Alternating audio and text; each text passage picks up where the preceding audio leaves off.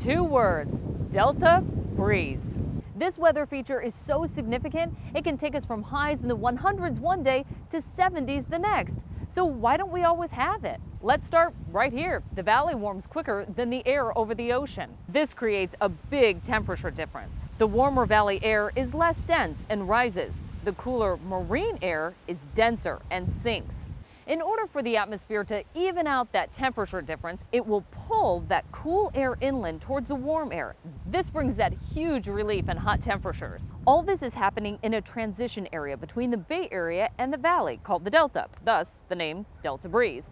It's lower than the surrounding area, so it's like taking that cool air and shooting it through a tunnel until it reaches the valley and can spread out. All right, that's all happening near the ground. The other part of this is what's happening way up there in the atmosphere to get that cooler breeze coming into the valley.